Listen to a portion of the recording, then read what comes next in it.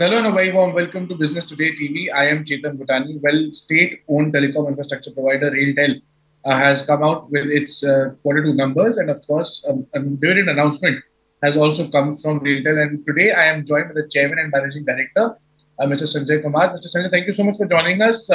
First question, can you tell us about the numbers, sir? Really great set of numbers: 23% growth in profit, 68%, 68 crore rupees revenue growth, and 40% also. A great set of numbers coming in, sir. What are you attributing these numbers to?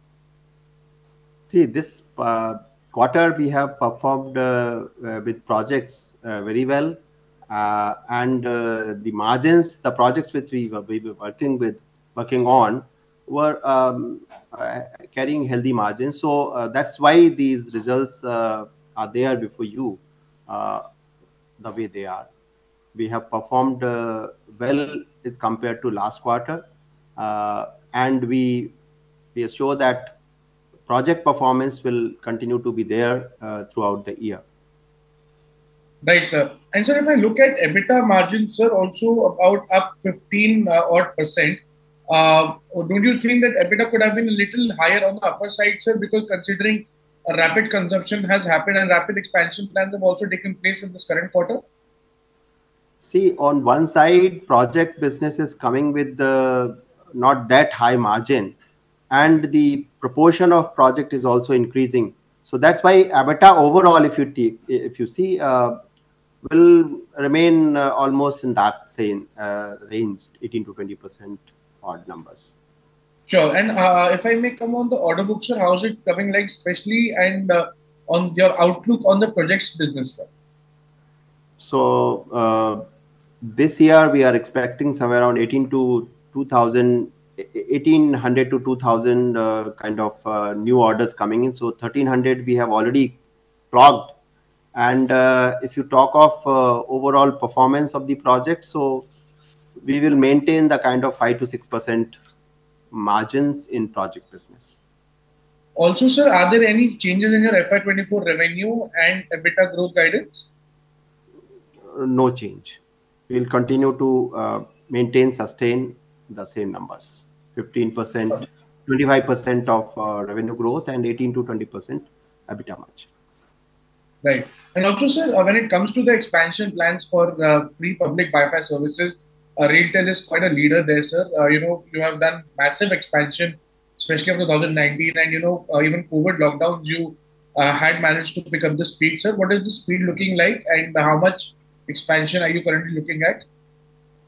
See, we in Wi-Fi market, actually there's no market per se as such. Globally, you won't see any example, but we have created an example by monetizing this ecosystem of Wi-Fi, and we are strengthening it, supporting our partner, and we are sure that it should result in good numbers and user experience also for the users as well.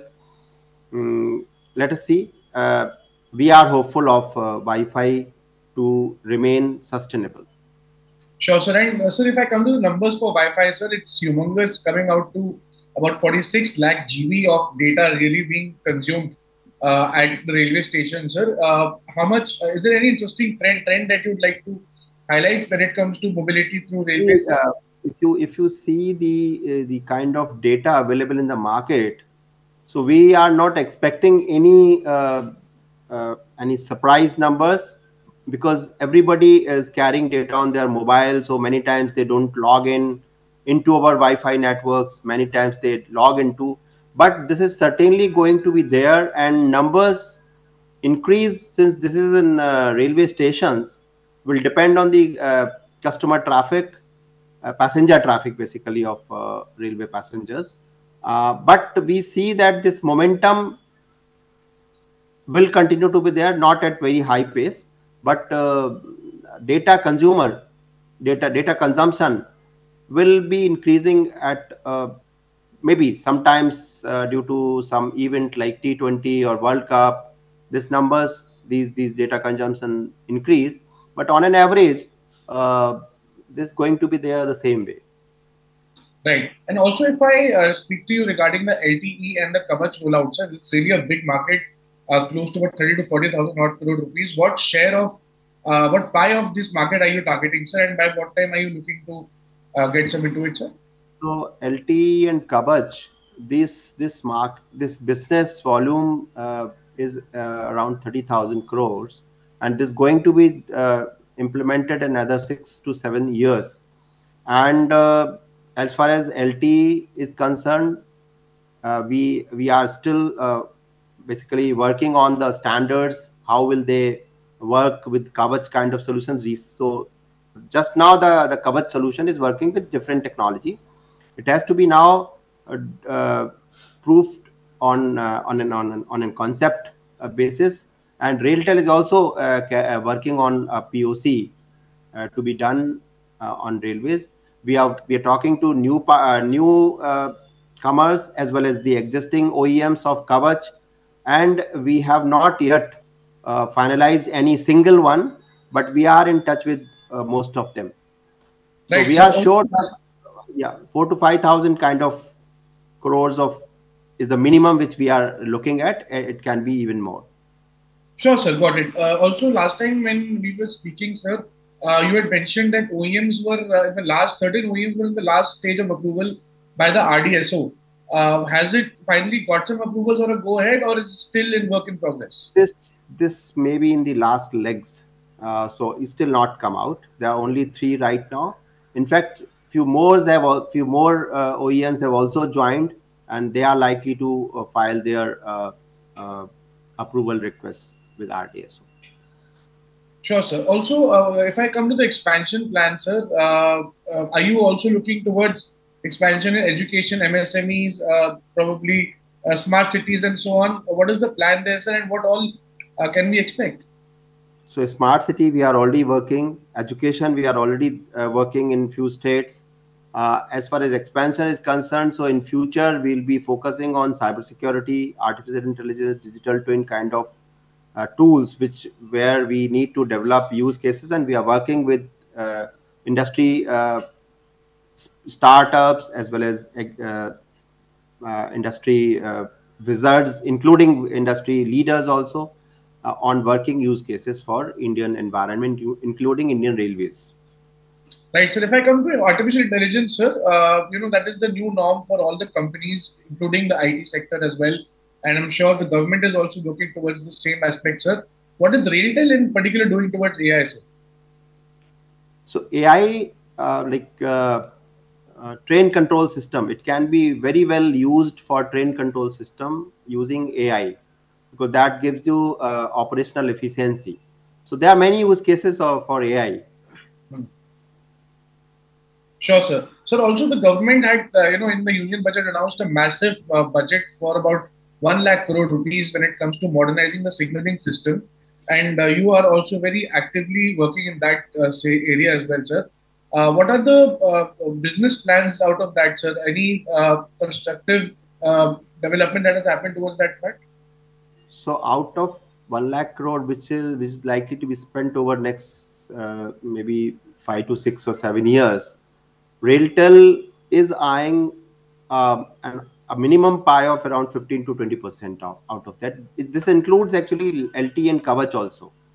And we have started working on tie-ups with industry. We are not established player in this industry, but we are sure, because of our manpower pool, who are expert in signaling and signaling systems, we'll be making a dent with the good momentum in this sector.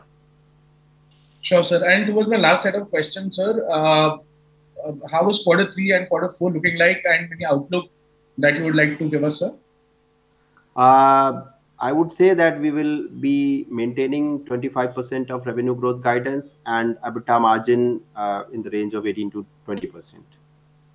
All right, sir. And sir, any development as far as the merger between the RailTel Enterprises and RailTel Corp is concerned, sir? It is already done. RailTel Enterprise Limited. And the synergy, sir. So, see, RailTel Enterprise Limited was a subsidiary of RailTel for doing project business initially, but after this AGR decision came out, verdict came out from Supreme Court, then there was no relevance. That's why we decided to close this, and we have started already working on projects from RailTel side. Earlier, we were not working on project from RailTel side. All right, Mr. Kumar, thank you so much for joining us and wishing you all the best, especially in the festive season. I know, but not a lot of attraction from the festive season can come over. But yes, wishing you all the best for a steady growth. So thank you so much for joining us. Thank you very much. And in fact, to your platform, I would like to wish all your viewers, investors, stakeholders, very happy Diwali. Thank you very much. And sir, if you have actually given your best wishes for the investors as well. What is your message for the RailTel investors, and you think they should be keeping themselves invested, and what is your strategy to call on new investors on board, sir, new shareholders on board? I can only say that the kind of confidence they have, confidence and trust they have reposed in us, if they continue with the same kind of confidence, support, and of course blessings, RailTel will continue to do better and better and better. Mr. Kumar, pleasure as always to speak to you. Thank you so much for joining us. Thank you. If you like the video, do like, comment, share and subscribe.